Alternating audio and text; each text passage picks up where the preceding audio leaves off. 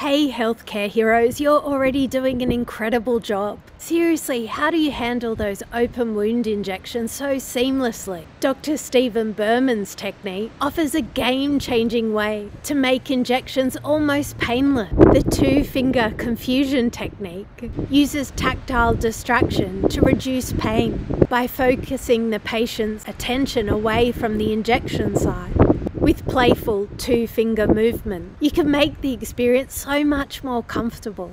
For example, focus on the feeling under my right finger and notice how the sensation feels under my left finger. Now let's play a little game. Focus on finger 1, finger 2, finger 1 or 2. Which sensation feels more intense to you? Studies show that this technique can make open wound injections almost painless.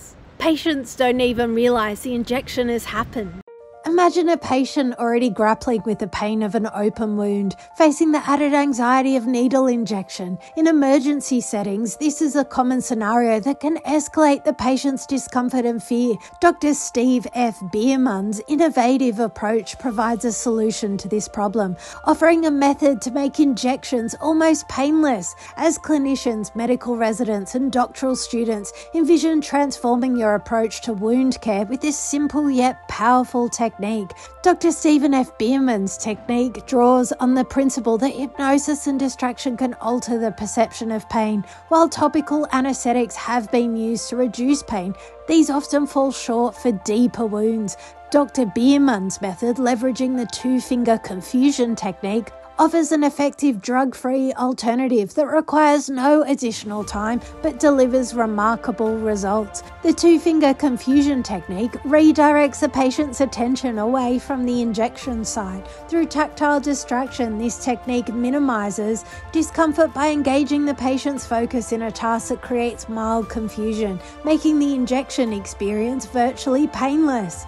This technique works best when utilizing verbal ambiguity, such as one finger or two fingers, to deepen the confusion and induce a trance-like state without a formal hypnosis induction. The technique involves placing one finger on each side of the wound and using ambiguous instructions to distract the patient. As the injection is administered, the patient's attention is diverted, significantly reducing the awareness of the needle's presence.